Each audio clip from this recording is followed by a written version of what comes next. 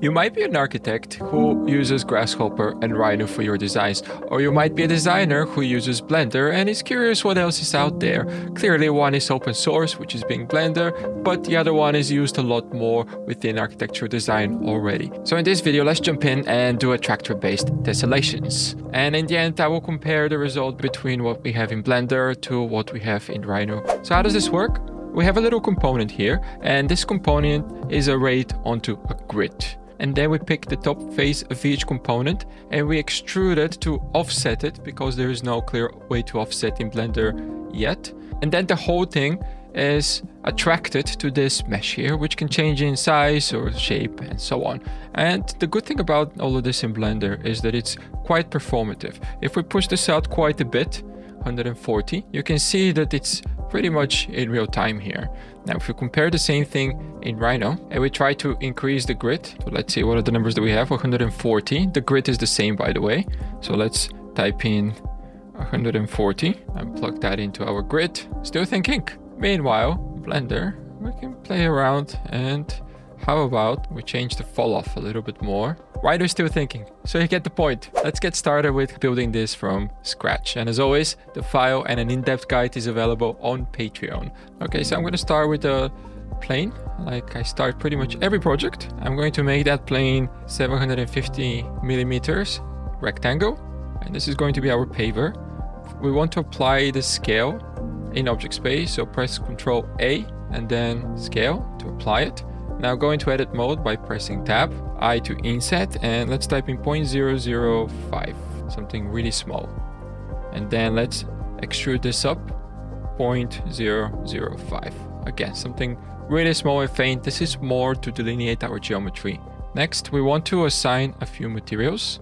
So we want a side material, that this is going to be everything on the side. Then we want a separate material for the top face. So let's click on this material here. And we'll have another material, which is inner material. This won't be assigned to anything, and it will be part of our geometry node setup. So that's our component. Let's hide this, and now let's create a cube. I'm going to center it by pressing Alt G. In geometry nodes, create new. Let's get rid of this. Bring in our plane, put in the geometry to make sure that we see it, and it's there. Woohoo! Now let's create a grid, and we're going to instance onto the grid. The grid in Blender works with the total size of X and Y. I prefer to work with cell sizes. To do that, let's create a few values, and value, Shift D to duplicate this. Let's add integers, Shift D, and rename these. So press F2 and we'll say X cell. This will be our Y cell size. This will be X count, and this will be Y count. Now let's add a multiply to put these two together. So that's within a math node. And then select multiply. We plug this into here, Shift D to duplicate, and now the Y size with the Y count goes into here. And then we need to add an extra vertex count to our actual count, because we have the count of faces, but the vertices are always one more. Let's do something that's quite even and small so you can see what I mean. Right now we have 45 because we haven't plugged this in. And you see, even though we say count, this is because it's the number of vertices, not the number of faces. So the easiest thing to do is add an add node to each one of these vertices. And now we have faces that are exactly the cell size. And that's the number of faces. Now, what I usually do is create a group with all of this, and also a more advanced bit where we move this over. So I will delete that part and I will add my group, which is called grid. And if we plug that into here, you see it's pretty much the same as what you saw. And there's an extra bit which changes the origin, because by default, the grid's origin is at the center. And if I go inside of here, I've just done some vector multiplication to transform this grid so it sits from the corner. And then there's a switch node which can be toggled within the group size. Cool. Grid's out of the way. Now we know that our plane is 0.75 by 0.75. So we can plug that into there. And now we can instance some points. So for each grid point, we will have one of our pavements. And instead of working with a cell size in case our base geometry changes or we scale it up, we can use the bounding properties. If we add a boundary box, search for vector math, subtract. And what we're doing by subtracting the minimum from the maximum is getting the dimensions of the bounding box. And we want to separate the x, y, z coordinates. And then all we need to do is plug in the x in here and the y in here. And in this case, because it's the same size, it always works. But let's go, for example, for our component.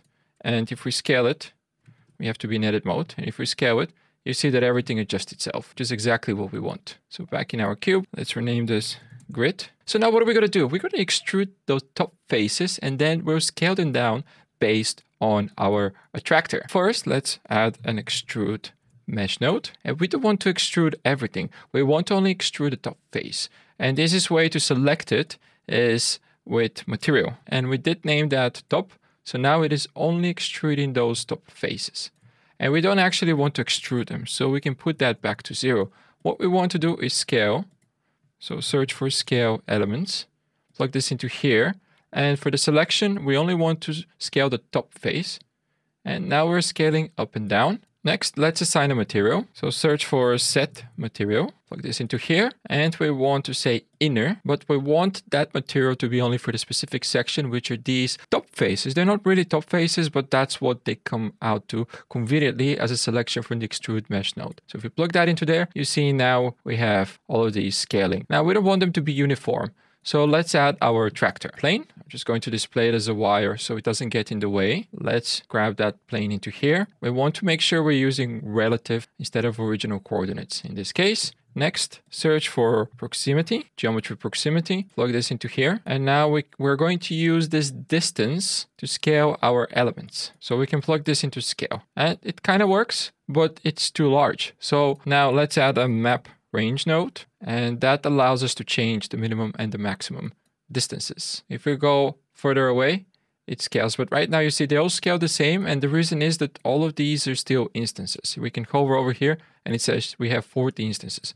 So we need to realize the instances to make them back into geometry. So if we plug that into here, you see that now this works. And we can play with the map range to see what works well, or we can even reverse it by changing minimum to be 1 and maximum 0. So now the effect is reversed. So let's go ahead and make this a little bigger in both directions. And now if we move it, it follows. And the nice thing, again, because this is in geometry nodes, it's quite performant, right? So we can have a pretty massive grid, edit the shape or extrude or duplicate or even create a new shape. Let's create a duplicate of a face and adjust the parameters. And it works really well, quite fast. Let's bump this up to 500. Let's slow down a little bit. Still working pretty well. And it's a lot of geometry. You see we have 4 million vertices. This is actually one of those instances where the node tree is more straightforward than it would be in Grasshopper. So for the sake of a proper comparison, let's see how it looks in Grasshopper. In Grasshopper, you can do this in a number of different ways. In fact, you would rarely start with a component initially. You sort of want to build them and have the variation throughout. But because I wanted to keep this as comparable as possible to geometry nodes, I am doing it in a very similar way. So the component is the same, and then we create a grid, which is over here. So this is the grid node, and then we place the component onto the grid. So each point gets one of the planes. And this is one of the advantages of doing things in Grasshoppers. We have a lot of better edit capabilities, right? So I deconstructed each face and drew out the vertices that form the top faces, create a polyline and create an offset. And that offset, the distance of the offset, is once again guided by an attractor, which in this case is this curve.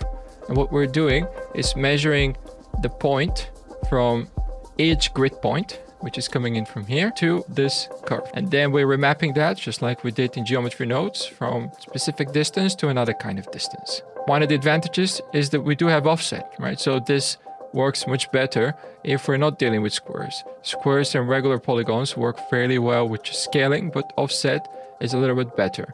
Although it could also be a little bit slower. And in fact, we don't need to join things, and that's what's slowing this down quite a bit. Instead, let's add a merge node. So if we move it, it should adjust. It's not as instantaneous as we get in Blender, but that's not the point of Rhino and Grasshopper. As always, the files are available on Patreon. Thanks very much for watching, guys, and let me know what you think about this tutorial, and see you next time.